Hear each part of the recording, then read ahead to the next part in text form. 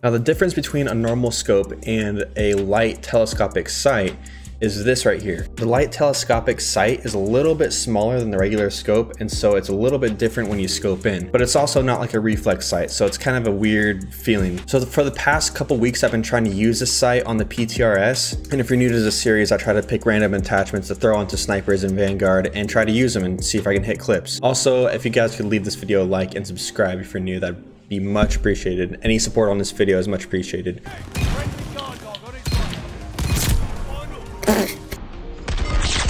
That's the most awkward triple clap I've ever hit. This is timing, man. Sometimes the timing just doesn't work out.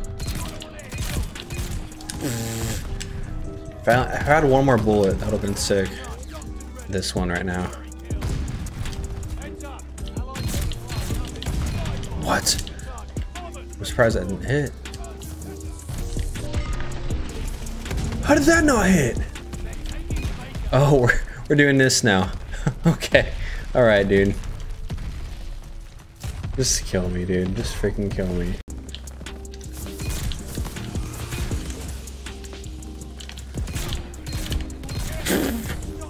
That was nice.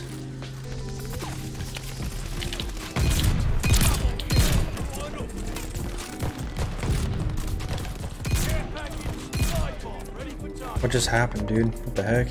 I got lucky there. To do that.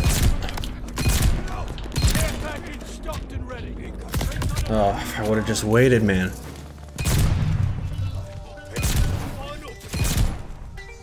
I'm so glad I waited. Sometimes I accidentally rush those, try to be too aggressive, and I just miss. Oh, I would have just waited. Oh my gosh, I still think back and wonder how I did that.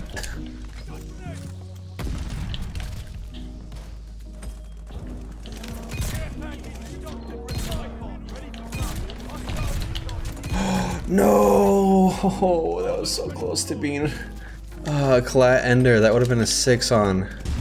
What the heck, dude? This kid is in my way. How's that not a collat?